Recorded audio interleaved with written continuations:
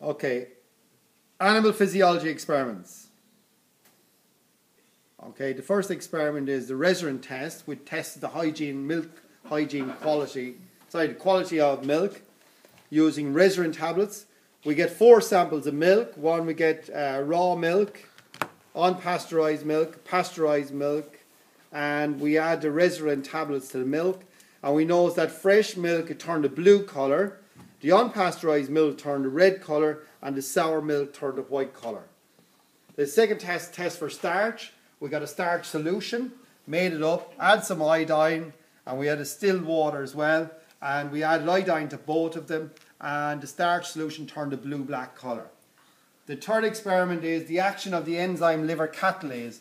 We got a sample of the liver, cut it up, ground it up. We ground up one sample. We got another sample and we boiled it in water to denature the enzyme. And the other one we left it as a square cubed. And we put the treatment into test tubes and we added hydrogen peroxide solution, and that gave off carbon dioxide. And the one that gave off the most froth was the one that was crushed up. And the chunky piece gave off the next one, and the one that was denatured boiled gave off no froth, so to show the enzyme. The next experiment is to show osmosis. We have viscous tubing, a sugar solution, distilled water.